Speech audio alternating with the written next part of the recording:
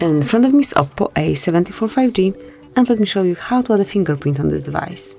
So at first, just open Settings, then find and select fingerprint, face and password, and just click on Add a fingerprint.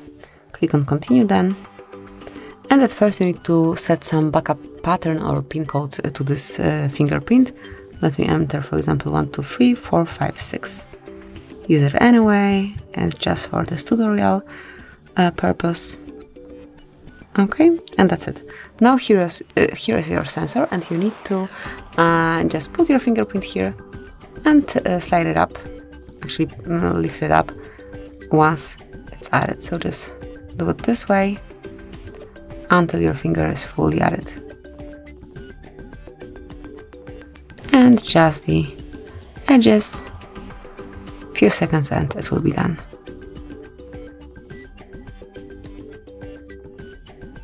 And that's it, as you can see. Now you can click on Done, and you can obviously change the name of this fingerprint.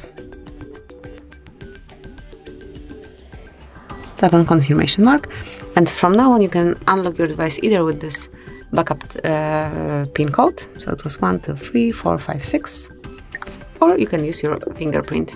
So just like this, you can unlock your phone. And that will be all. This is how you can protect privacy in your device. Thank you for watching. Please subscribe our channel and leave the thumbs up.